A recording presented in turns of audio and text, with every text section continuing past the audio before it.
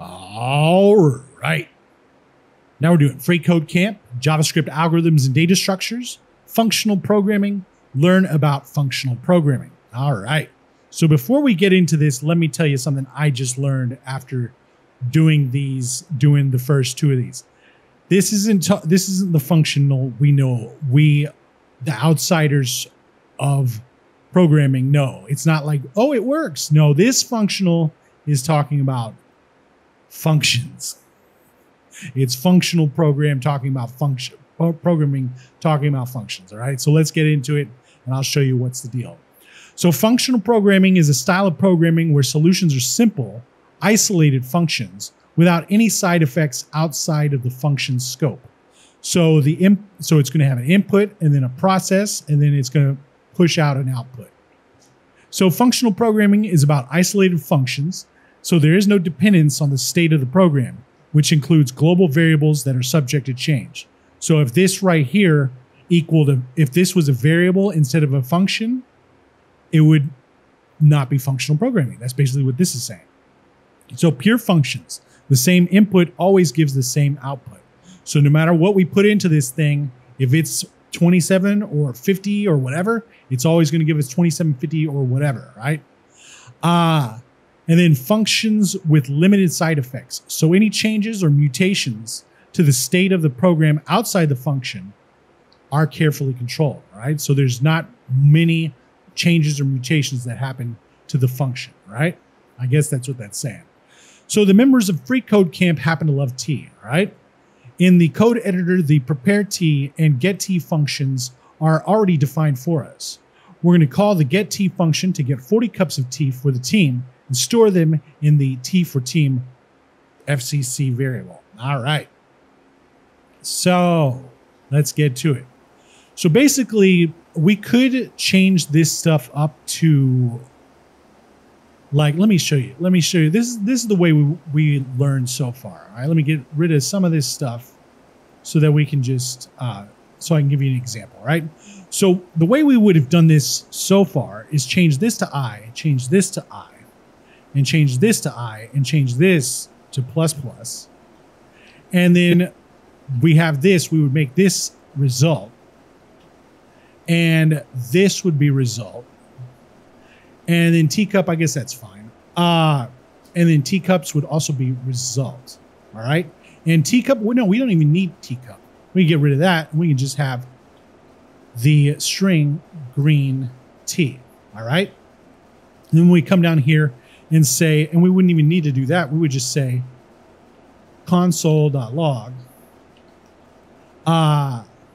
get T 40. All right. And it would do this, and that would basically be the answer. If we were to do something like this, get T40, get T40, it would work, right? But the thing is, that's not functional programming. This is something, this is just simple. This is how we learned how to program, but this isn't what you do in the workplace at all. This is, I'm pretty sure this is what hackers would love to see. It's just some simple crap. So let's go back to the beginning and go through this functionally, right? So basically, the function that returns, so this thing is a function that returns a string representing a cup of green tea. So instead of having a variable like it says here, we're going to have this as a function like that. All right. So I guess it's harder to change or something. All right. So given a function representing the T type and number of cups needed, the following function returns an array of strings, each representing a cup of a specific type of tea. So we already saw what it's going to look like. It's going to be an array with green tea all through it 40 different times, right? So this is already the function, okay? This works. All we have to do is the function call. So all we have to do is say, what are we doing? We're doing get T num 40, all right? And that will work. But let's go through this anyway. So we're going to have const get T equals num of cups, all right? So that's the 27 or the 40 or whatever, right? So we're going to have const T cups equals this. And we do this instead of results so that people that come in later will know that this is teacups and not just a generic result that you have to guess what's going on, right? Right here we have cups instead of I because I is generic and cups is specific. And then we also have this plus equals 1, and I'm just guessing here.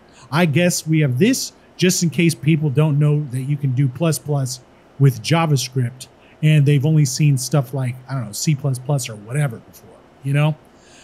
So now we've got the const teacup equals prepare tea. So this here equals this function up here, all right? And then we've got the teacups dot push teacup. So for whatever reason, I will probably figure this out in later lessons. We want to put this in there instead of just the function that we put up there. I guess it's because now we know that this makes one cup of tea or something like that. And then we're going to return tea cups, which is the array right here. Okay. And so that's basically how that goes. And like we said before, we say console.log.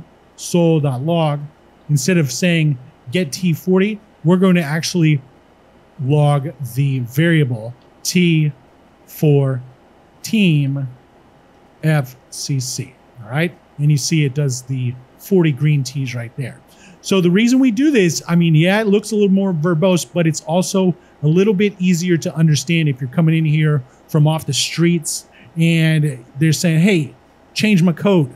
We can go in here and we can say, oh, okay, we know that this is teacups and this is teacup and blah, blah, blah, blah, blah. Hopefully you get it. So now let's run the test. Looks good and submit it.